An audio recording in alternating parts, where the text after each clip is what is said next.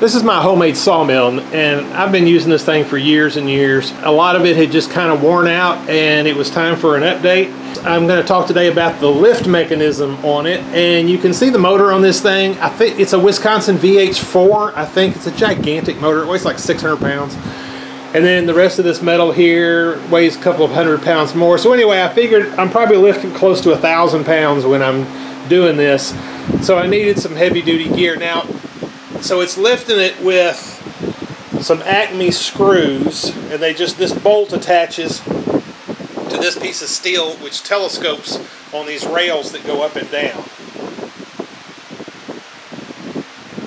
All the way up and down like that. There's one on each side, and so you've got a nut here that rides on the ACME screw, and it goes up and down.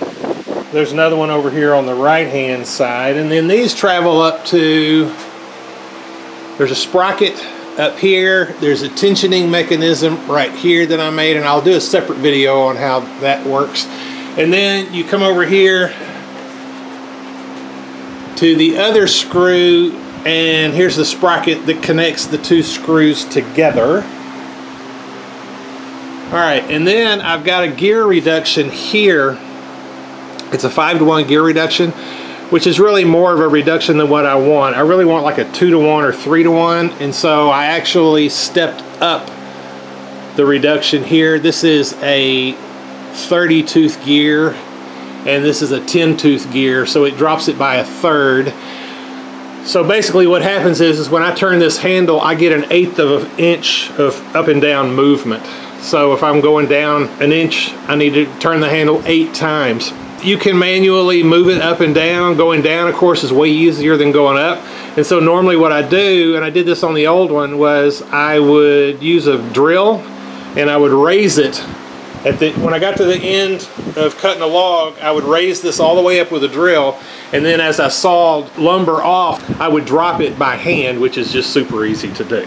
You can see right here, I've got some galling of the screw, and what happened was, on the old one I had an ACME nut and a pipe in between with a grease fitting on it, and I could grease that.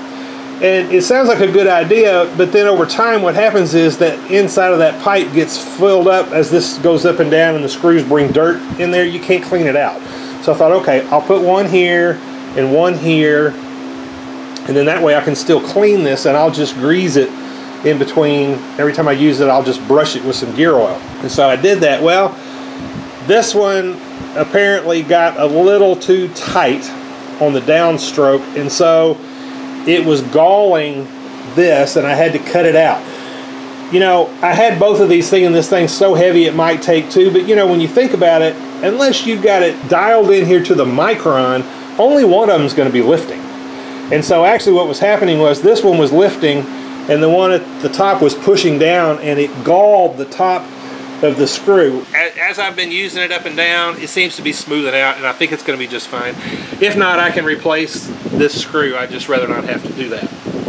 Now down here at the bottom are some thrust washers that I made from some trailer bearings, and I've got a separate video on that for you.